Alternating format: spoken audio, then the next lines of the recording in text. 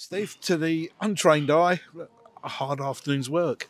Yeah, listen, I think when you come here, spoke to Phil Parkinson the week at Wrexham, and he said fine margins. You know, I thought we started the game really well. I thought we commanded it for most of it. We said to the boy, have some courage and play. We didn't do that last week. Have some individual battles all over the pitch as well, and in terms of from a sporting point of view, and win them. We made some changes because the little saying that I've used many times in the camp is that I can either do something about last week, for example, or I do nothing. So we could in fact make more changes to the team, but we got the changes we think right for today, and it's a great win, and it's testament to the players we see every day. You know, last week is gone now, and we said that to them on Monday. It's gone.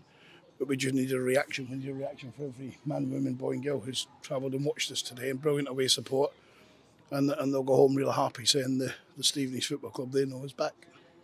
Game of few clear-cut chances for either side, but the one killer chance, similar to one that we had last week, of course, at Maidstone, but it got buried this time. Yeah, listen, it's first and foremost, it's 3 or 4 passes, and it's a pass of the match from Foster Kasky, isn't it? You know, I don't even think you passed much water during the last week, but before or after the game. But that's a championship class pass all day, and that's what Jake's got. And Reedy's touch and finishing is fantastic. He's done that 3 or 4 times this season. Come off the side and going in there, and he's touched by the defender and goes and scores.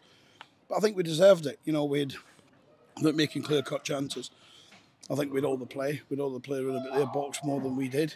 And then because they're a big side, they're a physical side that Matty's got here, and whatever them thinks, you have to then defend it properly. And we had real men today, and well, they know what I think of them anyways. I said it on Monday, as much as I wasn't happy with the weekend, and I said I'm prepared to go to war with them anytime.